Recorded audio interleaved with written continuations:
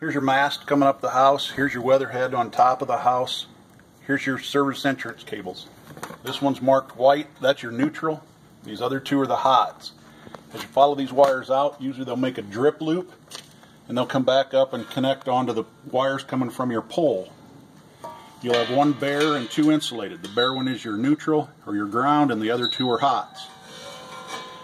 Now what you'll end up doing is taking one of these Blackburn WRs, and there are different sizes. Here's the number for this one.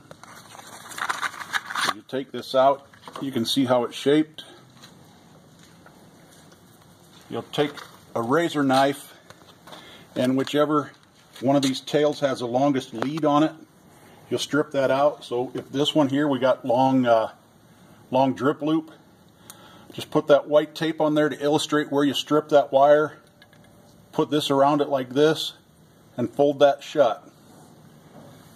And you'll have your other new wire that'll come in on this side and lay in here. And you fold that over and crimp it or squeeze it shut. You can just do that with a pliers to hold it in place.